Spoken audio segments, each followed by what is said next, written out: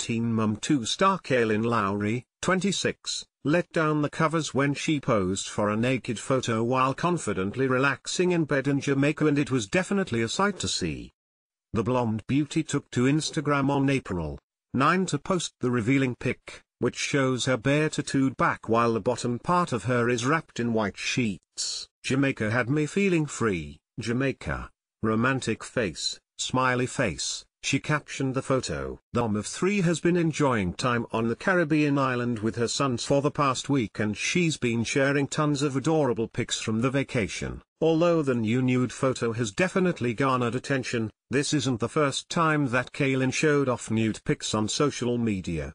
Back on March 14, she celebrated her birthday by sharing a gorgeous black and white professional photo of herself smiling and sitting completely nude with her knees up.